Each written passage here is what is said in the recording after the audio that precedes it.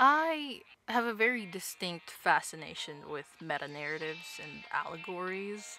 It was probably a gradual process because I was never really into literature until maybe my mid-teens. And that's stretching it.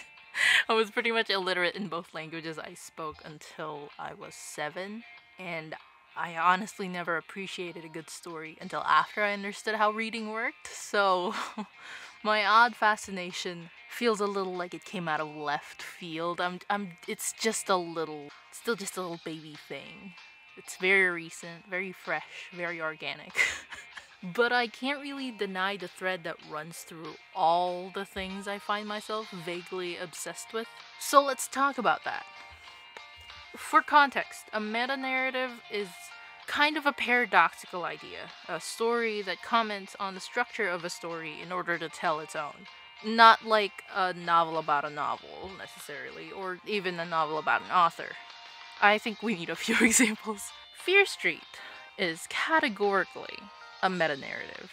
A horror movie made entirely of references from other horror movies as red herrings and using tropes from over decades of horror film staples to effectively divert the expectations of the audience in building on its surrounding mystery in order to make grand statements about biases and other prejudices. This reliance on outside knowledge has its downsides, considering not everyone is a horror enthusiast, but the storytelling makes up for it by leading viewers in through simple context clues. Another great example would be Hades Town, composed of two very popular Greek myths.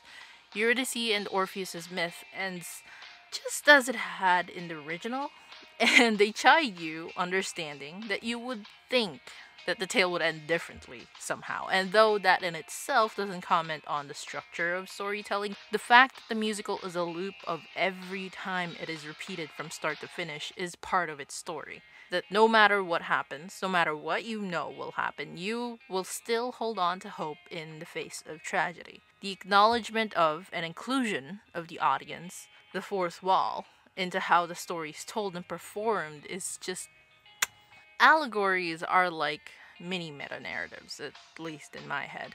They basically do the same thing, pulling from outward knowledge to guide the audience to a certain conclusion. I know from teaching school that would be called schema, but if I used if I used buzz terms in a fucking essay on YouTube, even I myself will start calling myself pretentious, okay? Let me have it. The major difference being that allegories are largely subjective and don't necessarily have to do something as ambitious as comment on its storytelling format or the standard format of its genre. All they have to do is make a symbolic whole, a bunch of small symbols standing to make the whole that, despite the actual story, could be read in a wholly different angle by every single one of its audience members. It's very, very concerning.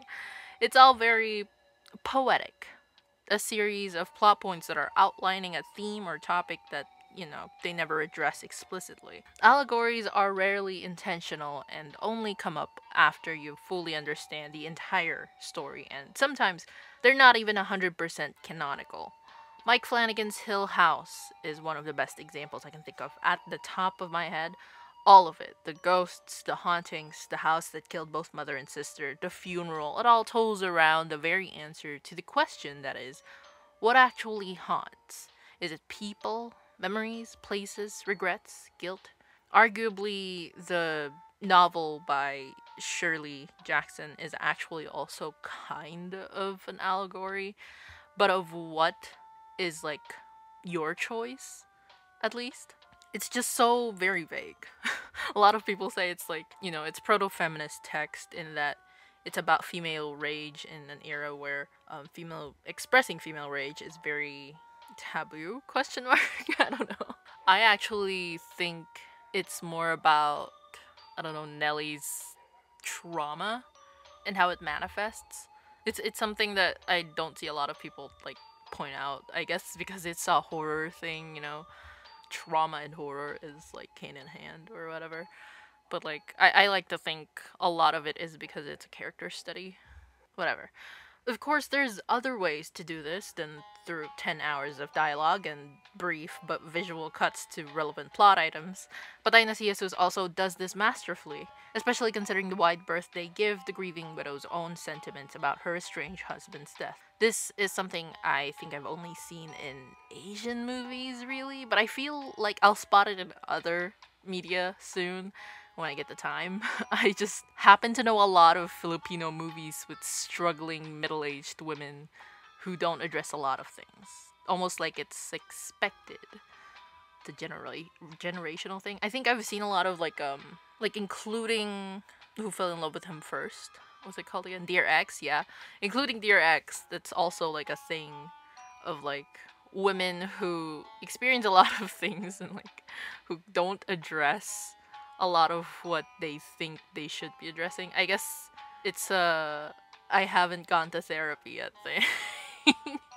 But I think I saw it in Everything Everywhere All at Once too with Michelle Yeoh, except she actually does address it at some point. Well, kind of again not explicitly, where she's just like, yeah, I'm kind of a bitch-ish, but she doesn't address why that is specifically until like the climax maybe, because she has daddy issues.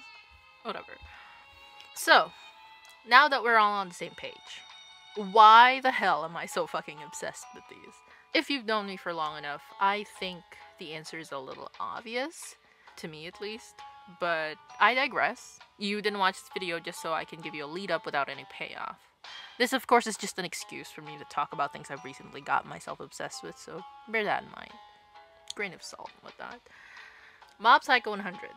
A comic series written and illustrated by the same person behind One Punch Man, is a story about a boy who just wants to excel in something to impress the girl he likes. He has OP powers that he rarely ever uses because of some deep-seated trauma, and he's essentially convinced that being psychic is just a part of who he is and not an ability he could hone like muscles or skill. For all intents and purposes, Mob, that's what I'm calling the series, not the kid, isn't subtle about using powers as a stand-in for something. Emotions, intentions, motivations, etc. Though it varies per character, the story primarily uses extrasensory perception, or as a lens to show you Shigeo and other espers' lack of general social understanding because of their differing cognitive skills. They even show you. There are visual tells to how close Shigeo is to a meltdown, depending on the situation. And though the audience finds it massively entertaining when Shigeo does, hell, even the other espers are anticipating an explosion most of the time, Shigeo himself never views it as something good, barring a few moments throughout the series, which are few and far between. Happiness in this story and in life is a lot easier to suppress than negative emotions. So when he breaks down, more often than not, it's because of a negative emotion, destructive and self-serving. His meltdowns, to him, are regressive and counterintuitive to his goals of blending in and getting along with others, of being, well, just a mob, an NPC, a background character. His ESB and repression essentially turn themselves into his own antagonists, because it makes him stand out against the grain in the way that he doesn't think helps him at all, and it, hurts people, breaks things. Character studies this in-depth are rare in the genre they put Mob in.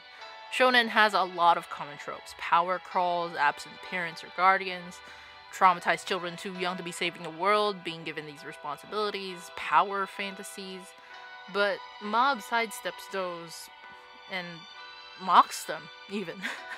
How dare anyone think that a child taking the burden of a responsibility is a good thing? How dare anyone accept that some people are just more special than others? How dare anyone think of force as a good avenue for development? Categorizing Mob as an allegory is a personal thing. It's hard not to read neurodivergence, diagnosed or otherwise, between the lines and emotions. Mob is a good example of one of those allegories that aren't canonical.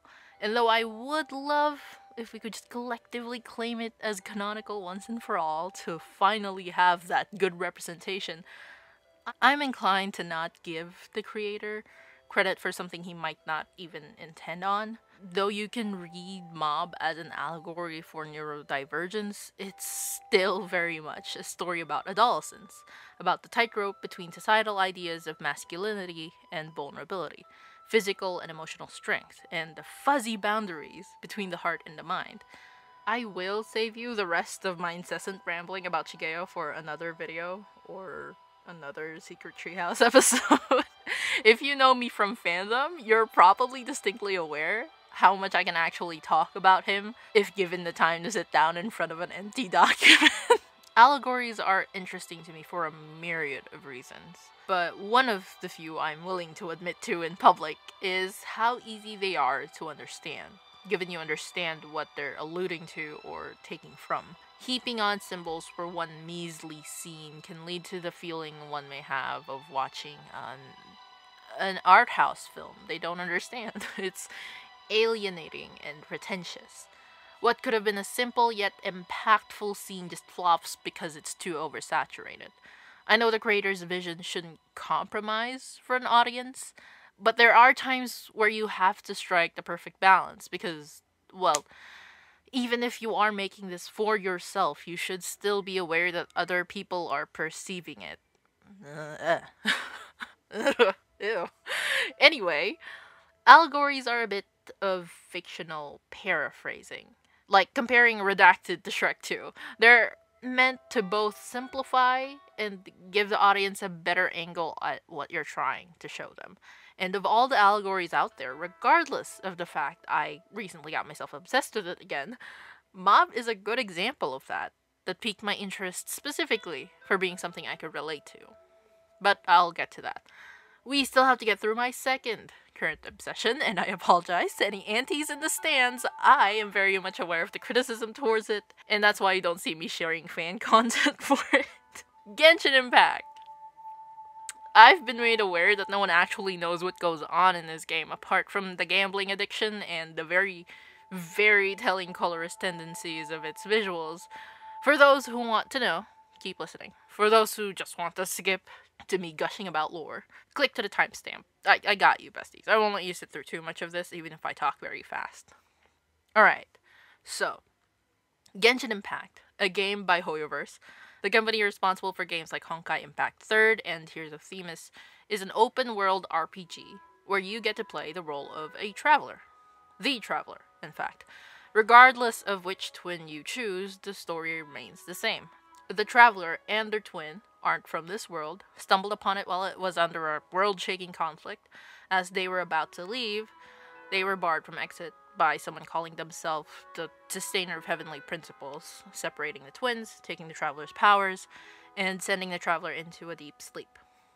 The traveler then wakes up 500 years later, and after finding a travel buddy, they set off to find counsel with the gods of the realm, asking people one by one if they so happen to have seen their twin. And that's the basic premise.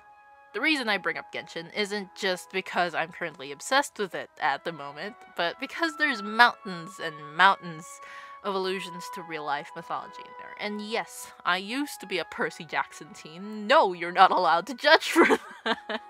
Video games alluding to myths and fictional works in real life isn't necessarily a new thing. In my very, very short experience with video games in general, as I do not have a console of any kind, apart maybe from my phone and whatever games are available on Mac. No games are available on Mac. Don't be ridiculous.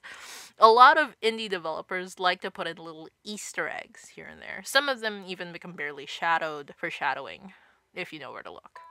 One of the games I know have done this before is Life is Strange, where they drop in Easter eggs to nearly everything from books to TV shows and movies, and the most innocuous things like license plates or even just notes on boards you pass by in the game.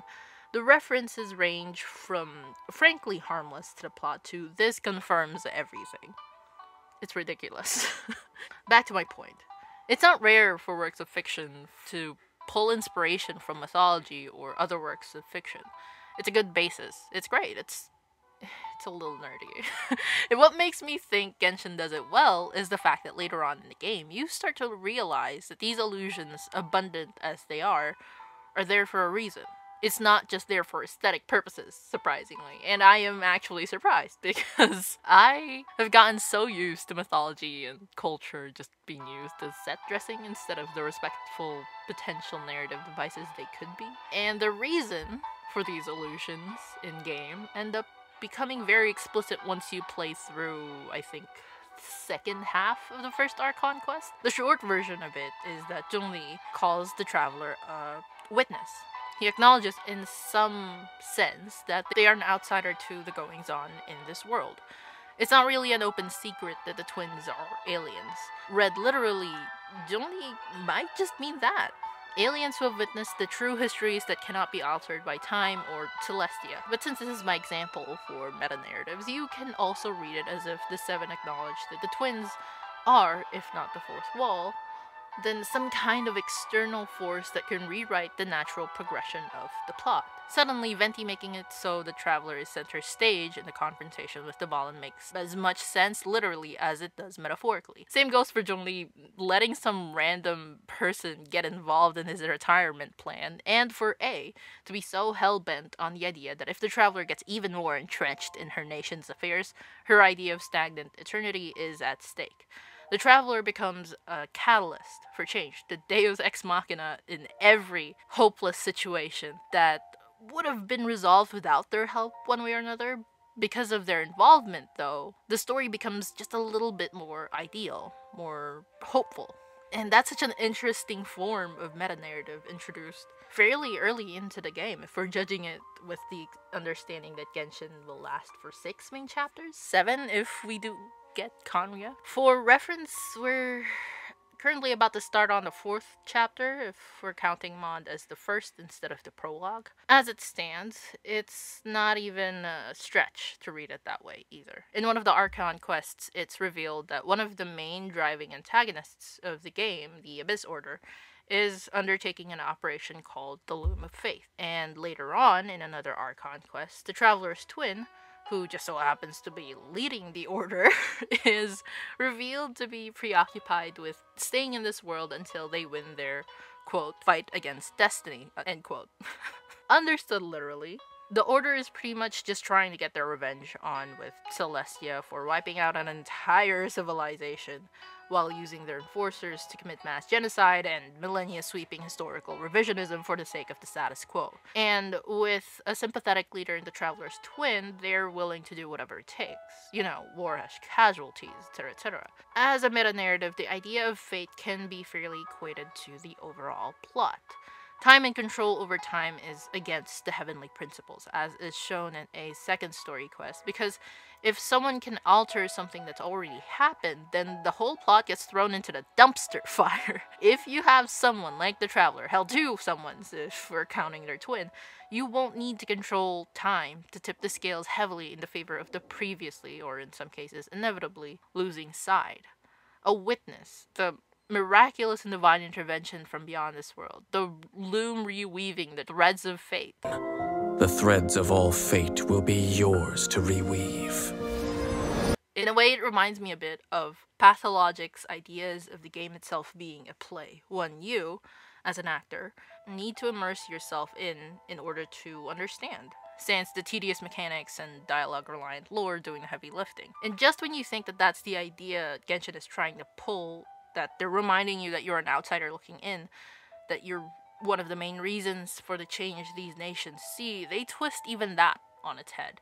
The more you progress in the story, the more the Traveler's responses to characters become just lines of dialogue instead of choices the player can make. There are even moments you're forced to play just as the Traveler. You get locked into these scenes with no way out. The moment you reach halfway through the second Archon quest, the less choices you get to actually make. The longer you have to play this role, the less it seems that the Traveler isn't just another character in the story. And it also plays into so many of the aspects they introduce, about how time corrodes all, even the truth, and hell, even your own memory. That one way or another, because the Traveler has been forced to experience their journey into Vat more intimately, by the end, there's a high chance they'll remain chained by the heavenly principles, the plot, until they remember that they're not from here. That they could be so much more. Or they could pull another, the Traveler's been an unreliable narrator and has been hiding everything from you all this time. Worked either way. And that reminds me, too, of Xingsheng's Omniscient Reader's Viewpoint, a Korean web novel about the only reader of a very long story being forced into the world of said story after it ended. 3 ways to survive in a ruined world, or 3 ways to survive the apocalypse, depending on the translator. I just call it Tusa. Kim Dokcha, even if he's become a big part of this fantasy turned real life thing, is reminded time and time again that though he's made bonds and relationships with these people, these characters, he's still very much just a reader. He's there to witness, to reminisce scenes, and though his goal is to make it so the story turns out much more favorable, he's forced to remember that he's not the one writing these characters' stories. And despite that, he also needs to deal with the fact that he's being perceived by other audiences as well, by way of the Starstream. It's a very wonderful web novel. I haven't finished it, but I highly recommend it. Yes, this is me cutting myself short because I don't need another obsession right now. I already rambled on too much for this one. So we've discussed Genshin and Mob to an extent. I refuse to say I've been extensive because I barely scratched the surface on either of those. I meant it. I meant it when I said there could be another video or a fucking Secret Treehouse episode for this. And now, I've explained to you what makes these things so compelling and interesting to me. And I don't know if I've made it obvious, but I'm fairly obsessed with lenses and perspectives in the way that twists a narrative, and consequently, our understanding of it. I love unreliable narrators. I think all narrators should be unreliable to an extent. Stories like these lead audiences to conclusions that aren't unexpected, but the way the audience is led to it is such a revelation. Like, finally getting the last clue that leads you down the path to the answer to a mystery. It all makes sense in the end. But damn if it wasn't a wild ride. Above all, of everything I love in a good illusion or meta-narrative, I value how much a character is being showcased, whether it be as the narrative character themselves or just as the center of the story. Shigeo is rarely the narrator of his own story, but he's always been the center of it. The Traveler ends up witnessing every single story in the game, but only later on do they end up showing parts of themselves that the player never knew about. Even though if you dig deep enough, look through files and stories in their profile, it's been right there this whole time. So, is it really their fault? Kind of. I think it's Hoyoverse's fault for not doing that right. Whatever. In all of this, I do want to address one of the most apparent things to me as I went down this rabbit hole of analysis. I'm more of a prose writer, but I do tend to dabble into poetry sometimes, among all of the fluff from earlier both meta-narratives and allegories, to tap into the ideas I'm familiar with in poetry, of skirting around or diverting readers' perceptions of my intention, and the sentiment I actually want to get to. This actually ends up in my prose as well sometimes, so I'm very fascinated in what other people do, get a feel for their intentions they're trying to put forward to parallel in a story that they're trying to tell. Beyond that, if you've noticed in this essay as well, I also tend to compare and contrast stories I've experienced in order to fully comprehend said intentions. It enriches the narratives and my experience of it. It's also just really fun. It adds flavor, okay? I think what's really apparent in my choices is the thread of foolhardy hope in all their characters. The incessant optimism that it has to turn out great one way or another. If it doesn't, then what else would there be? What else is left? Go through my list of videos I've done, and it's just honestly a little embarrassing how obvious it is. Well, of the ones where I'm not criticizing something, that is. Anyway, this was a lot more different than usual. I honestly contemplated whether or not I'd expose myself of being a Genshin fan, but honestly at this point I cannot bring myself to care anymore. I like what I like, you know? The internet is a political arena, Twitter is its WWE ring or whatever, I don't fucking care. With Mob's latest season coming out this October, I thought it'd be fun to gush about that too. I've always been more of a closet anime fan after middle school. But something about one's works kind of just brought it out of me again. So it was fun to talk about something I've dedicated around 140,000 words to. I might consider writing fanfiction for it again, who knows? I already wrote like 7k after I wrote this script, it's kind of embarrassing. Okay, I don't know if I'll release it. thanks for listening to me ramble on and all that. Special thanks to my supporters as always. If you'd like to support me, my Ko-fi is open. Supporters will get early access to videos, extra files, and links to references I may or may not recommend per video, bloopers if I have any at the time, and more in Discord server. And after all that, stay safe. Ingat tayong lahat. Bye!